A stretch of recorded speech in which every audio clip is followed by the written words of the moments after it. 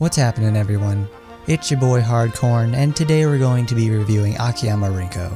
Let's go in and see what makes this big grape a favorite within the player base. Rinko is an interesting character. She's bound by duty and also to those she cares for. This girl works hard at everything she does and excels quite well. She's got a variety of skills she can do, like cooking, making pastries and desserts, various custodial tasks, and also being a ninja. That little ninja part though is inconsequential to her ability and being an efficient maid. She's a real working girl. Anyways, she takes her ninja work very seriously, and most of the time will be working together with her lifelong friend, Yukikaze. Those gals are inseparable, for better or worse. Rinko first appeared in Taimanin Yukikaze and its following sequel. Afterwards, she's been very much a fan favorite and is treated well in terms of merchandise and appearances in the spin-off games and content. She's a bit peculiar to me, as I can see that our artist, Aoi Nagisa, was tasked to create Asagi 2, but make it like it's her younger days. The artist accomplishes this for sure. I can see the design motifs, and then when the story elements come together, it sort of works out. Of course, she's an Asagi clone, but with that Aoi Nagisa flair. It doesn't take too much looking to see where the changes were, and I'm glad to see such an improvement. Yes, she surpasses Asagi by using a bigger sword and a spatial ninja art, rather than just win. You ever hear about the concept of space folding? It's a method of sci-fi travel where the start and the finish of the trip coincide with each other and makes the travel instantaneous. That's Rinko's void art. She uses it to teleport herself and other objects to and from locations. Obviously, it's a very powerful skill that she makes use of like child's play. Alongside that, she has a deep understanding of the Ito style. It's a swordsmanship technique that's been passed down for generations in her family. She takes such knowledge of the blade and meshes it with her void art ability. It's constantly apparent in her skills and especially in her ultimate. Swinging a big sword around is tiresome for even the strongest of anime swordsmen. Hence, she has a slower swing speed compared to some of the game's smaller weapons like daggers and swords. But being the smart gal she is, she's found ways to circumvent the weight and size of her weapon of choice. To conserve her energy, she's the type of character to place her attacks at choice moments. Her void art takes its toll on her the longer she uses it. So what's that mean? She's a bursting character, and she's got the tools to properly accomplish this. Her normal attack string is a series of medium speed slashes with a flurry of slashes for a finisher. Girl straight up judgment cuts like she's frickin' Virgil. They're both stoic samurai characters, so there's gonna be a lot of parallels. Her slashes have little knockback, which is perfect because her ability to chase with her attacks is minimal during her combo. Outside of a combo, she can actually buffer portions of her attack string because each and every slash homes in incredibly hard to the target. Buffering them is somewhat important because when she's attacking enemies, she covers her entire front with those enormous slashes. However, that also means she's incredibly vulnerable from the sides and back. One hit during the string takes her out of it completely. What's even worse is that the wind-up to the finisher is just her standing completely still and slashing. I've been hit quite a few times in the back or taken a gunshot that knocks me completely out of it. You can dash out of it along with most of the attack string, and that's incredibly great, but it also means you'll never use that AoE judgment cut to shred up a group of enemies, unless you buffer it, of course. There has to be a way to accomplish it consistently, because it's a really big source of damage. Now let's get into the core skill, what really makes it so that she can burst so incredibly hard. Because with burster type characters, there's always something or someone to enable their habit. In Rinko's case, it's her skill, Spatial Rift. She activates this fantastic skill on an extreme dodge, and it pulls in enemies towards the cast location. With 2 greens, she gets a 20% bonus to movement speed, 2 blues is particle charged increased by 3%, and 2 reds increases the duration of the rift by 50%. Through the usage of this rift, it enables Rinko to start doing mountains of damage in a very short amount of time. It vacuums up packs and gives them a pseudo stun with how strong the pull is. Now that the enemies are pulled in together, she can start doing what she does best.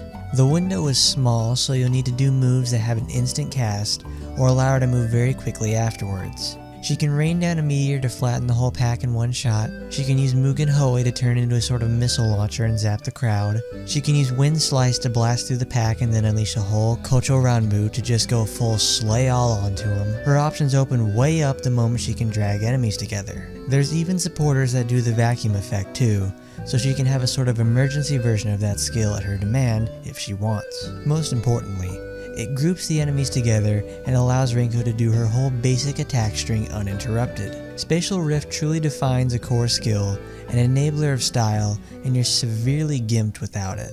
From that point on, there's a lot of choice you can have. It feels like almost it's like a real game in how you want to take combat and accomplish the smiting of your enemies. Because after that Spatial Rift drops, it's go time.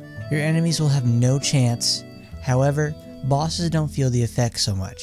They'll walk out of it. The rest of her skills, I wouldn't say they're core, but there are some staples that get used a lot. One of which is Wind Slice. Wind Slice is her speedy samurai slash that has an enormous AoE and a lot of hits. Its usage is extremely straightforward because it's the only way it can go.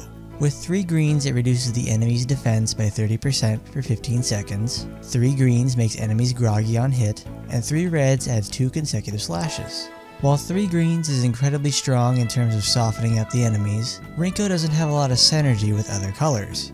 Wind Slice making enemies groggy is a really good effect since it's the same stun state as depleting the super armor meter. It won't affect enemies with the super armor meter, but it does a good job at holding enemies in place that don't have these meters. This attack is something you do moments after all the enemies have been sucked into the rift. They'll get hit a ton, and hopefully a few crits come out of it. The hit count also makes this skill work due to the many chances for it to crit. It's a workhorse of a skill, and is also the staple of many of Rinko's builds. Not as much of a signature though as dropping a meteor. Rinko pulls a huge meteor from the depths of space at a moment's notice to drop onto a group of enemies. Now this is what finishers strive to be. It's a big, high impact, high damage move that will either kill anything that's up against it or severely maim whatever is in her way. With 1 blue, it increases the meteor's size and makes it a large AoE instead of a small. 2 makes the meteor knock down on impact, and 3 gives it a 150% damage boost. This is a move you either start with or finish a fight with. It'll soften up the enemies or just flat out delete them. Either way, it's probably Rinko's best nuke. I mean, the thing is a WMD with how hard it hits. Even without a crit, it will most likely kill anything. And when it does crit, they'll just evaporate. A sort of peace through power moment, if you will. I mean, you can't get hurt if they're not there, right? However, with this skill having a base cooldown of 16 seconds, it sets the pace of bursting. At max cooldown reduction skill training, it puts that at 11.2 seconds. Still an amount of time to wait for all the skill damage cylinders to fire off, since many of Rinko's other skills have lower cooldowns. Small optimizations for the big finish. In terms of optimization, one thing to never go without on Rinko is her Taimanin art, Ito style Ichi no Kata.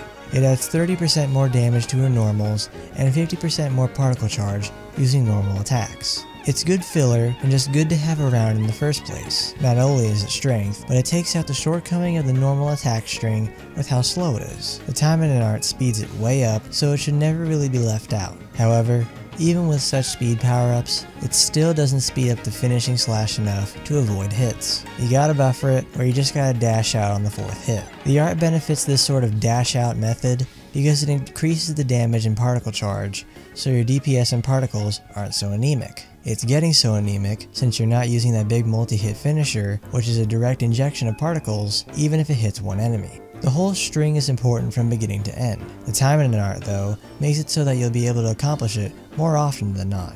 With the cores and sort of staples out of the way, let's get to the other skills and see if they can help Rinko burst. Starting with Ito style Arashi no Kata, it's a similar situation to many of the game's first skills for almost all the girls.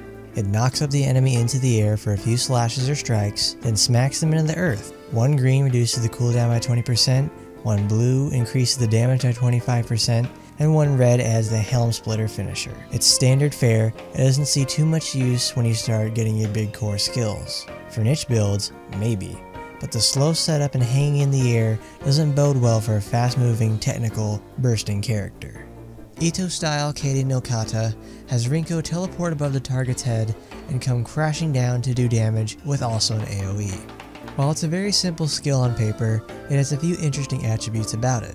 The main green knocks down an enemy, having a main blue recovers 5% of given damage, and a main red gives a 15% boost in movement speed. Unfortunately, this skill doesn't knock down normally because that would make it too good. Instead, it gives hit stun and through blue, HP recovery. There's really no reason to run anything but blue with this. I mean, it's their only HP recovery option, and it's just dandy. I mean, Rinko can stay in the fray for longer, just like the best of them. It really goes to show just how much a simple thing like recovering HP can make a difference in longevity and in some cases, likability. This also being an AoE skill means she can recover huge amounts of HP at once through critting and packs of mobs. Recovery skills are a godsend in the tower, as some of these fights get dangerous, last a while, or both. We're not all perfect, so we're bound to get hurt. Also goes to show that a mediocre skill with healing can make all the difference. This skill's healing being on the blue gives me some ideas on how things are to be built with her. Kocho Ranbu is her big slay all attack. Charging up for a moment, she then unleashes a flurry of slashes, then finishes with a final cut to give some big damage. It's an all red skill, with 1 red adding 3 more attacks, 2 adds a knockback at the end of the skill, and 3 increases critical damage by 250%. It's a pretty legit skill and I've got no qualms against it. It does what it says on the tin. I don't like the idea of having to run 2 or 3 reds to see any sort of benefit out of it, due mostly because her red effects on other skills are just pretty mediocre. However, Mugen Hoe is a different story. Rinko charges up and shoots little homing lightning balls that explode. Unpowered, they're pretty mediocre and have a degree of travel time. It's Rinko's triple green skill, and it takes some real investment to see some use. 1 green makes 2 more lightning balls, 2 makes it have knockback on impact, and 3 gives it a whopping 50% increase to critical rate. Each ball hits twice, so it's totally possible to burst with this skill. This is a real great item for kiting enemies since it's set and forget technology. Also, since the triple green gives such a huge boost to crits, it's a great pair with Rinko's 81 skill, Violet Slash. You'll also already have a lot of greens, so you'll get that massive critical damage boost. A pretty underrated skill probably due to such a deviation from the tried and true, and also a very large investment all the way to 81 to make it so that she can become a missile silo for a few seconds. This is also a casted skill, so she's got to sit there for a moment to fire them. She's all about warping and moving quick, so it's a bit out of character. Well, it's a bit out of character for a blue, but it's turning over a new leaf when she goes green. Now the shift is great. It's Rinko's double dash skill, but the greatness comes in that it's incredibly fast. It's one of those where I'm left underwhelmed from other characters' double dash skills, and that they gotta cast something or they don't do any damage. It's a rainbow skill, but each color is very nice. 2 greens gives a 10% attack up for 5 seconds, 2 blues reduces damage taken by 25% for 7 seconds, and 2 reds stuns the enemy. This is on an 8-second cooldown and it'll come in later. The fact this skill happens so incredibly fast means you can open with this skill. It also means if you can get your timing right, you can get off Spatial Rift with the first press of dash, and then activate the shift with the second press. It's a bit of a setup, but it also means you can have your buff on and ready going into a burst and all the enemies will be sitting ducks. If you're 81, you can even then add in the Violet Slash at the end for the bonus damage. With the cooldown, it can be lowered to 5.6 seconds. You can keep the buffs up indefinitely and use it nearly every other combo. Also to note that it wouldn't put her specifically behind an enemy on its usage. It zips her right in whatever direction she's facing. This is a little downer, as it's not as good as Asagi's little double dash skill, in that Asagi's exploits the enemy's turning, while Rinko goes in deep for that hit of damage. You don't use this skill to clear a pack, you use it to buff yourself so you can clear it faster. After a long bout of resource collection and upgrading, when Rinko reaches level 81, she unlocks Violet Slash. After a skill or her normal attack string finishes, she can press dodge and then slash right on through the target for a finisher. It's all on a 1-second cooldown, so it's ready when you are. With 2 greens, she gets a 50% increase to critical damage for 7 seconds, 2 blues is a 10% damage increase for 7 seconds, and 2 reds reduces enemy speed by 100% for a second. Violet Slash is a buffing skill alongside it being the finisher she should have had in the first place. And personally, it really should have been her Taimanin art. However, as much of a downer of what could have been, it brings the boost to the party with 3 very powerful statuses. Green giving the extremely valuable 50% boost to crit damage is almost worthy of running green. Crit chance boosting is a common thing, but crit damage outside of Magatama polishing rolls or monocolor builds is very rare. Rinko goes above and beyond with a 50% boost on near 0 cooldown. With Rinko's attacks having many hits and many chances to crit, she just continues to burst harder and harder. Even going with Traditionalist Blue, she gets essentially a permanent 10% damage buff. It's a straight DPS increase to her since it can be added to every one of her attacks. I'd even call it core if it wasn't so deep into Rinko's leveling, and most would never see it for a long time, but I'll tell you, it'll be worth the wait. Rinko has very little applicable debuffs, and she's a melee attacker. She's also human and relies on hitting her big skills. These are the stipulations, and it's time to build around that. Let's look at different colors of supporters and make some setups. Let's take a look at a few notable greens. Rinko has forms of crit boosting, so she'll want more of that and also crit damage up. Desirable one for sure, and really on anyone, is Tekkain Kaworu. Kaworu boosts crit damage at level 1 by 24%, and at max, it's 48%. That's incredibly huge on just about anyone, so she's very much a desirable summon. Rinko's attacks that have multiple hits can crit multiple times, so anything that can take that damage further is perfect. Kaworu also gives an important effect on usage. She chains all enemies for a moment, which is perfect for getting Rinko in close to slice them up. Kaworu is a green supporter and is a permanent in the standard gacha. Sakuragi Saruga is another supporter to look out for. Her sub-skill increases crit rate and crit damage, so it's a very welcome support to Rinko, along with anyone who wants to do big damage in small packages. At base, she's an 8% increase to crit chance and a 16% increase to crit damage. A very welcome addition if you do or don't have Kaworu. Kasahara Tatsumi is a good supporter to have due to the general purpose she serves. Her sub-skill gives the character increased damage to demons and humans, some of the game's most often used enemies. Just in general, a good quality of life to have. Rinko also has an SR weapon that gives a large amount of increased damage against demons, so having a summon like this will just make her pop those nasty demonic pimples. Moving on to blue supporters, there's a lot for Rinko to love since her stable build is all about blues. They're mostly defensive or healing solutions, but there's a few scattered about that make up all the difference. Oniguro Saburo is first up. Her sub-skill at base level gives 22% increased damage against demons. A generally flat increase to damage against a type is wonderful for specific time attacks, specific tower floors, and events featuring specific types for bosses. Not only does Oniguma make Rinko do more damage, on usage, it unleashes a close-range snare and holds enemies in place for 3 seconds. That's a millennia for Rinko, and that time is for bursting. Hiragi Fuyumi is a really nice supporter for Rinko, as the sub-skill gives reduced damage from melee attacks by 14% and increased melee damage by 7% at 1 copy. And that's just fine. It's good to put her in the back line, and the call is even pretty useful too. It's a delayed explosion that knocks enemies into the air where they stood.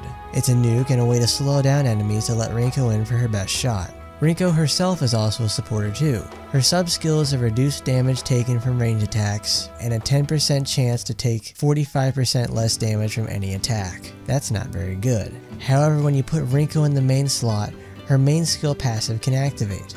That is, dealing damage to all enemies every 5 seconds on a 30% chance. And the active move is just Spatial Ren that does damage. It supplements everything Rinko wants to accomplish like it's a bad habit. Another one is the Mecha Murasaki supporter. This is just a flat out fantastic supporter in general due to the amount of utility it has on anybody. The sub-skill increases HP, restores a percent of HP every 7 seconds, but it won't recover if you go below 15% of your max health. Can't use it to turtle too hard now. Then when activated, it creates a spatial ren on the location casted and pulls enemies into it while dealing damage over time. Then after 3 seconds a bombardment occurs and the enemies will take damage. All while this is going on, Rinko can get a massive boost to particle charge. One good normal attack chain will just skyrocket her particles and just let her spam her ultimate for days. This is also grouping all the enemies together to get her big blaster combo off without a hitch.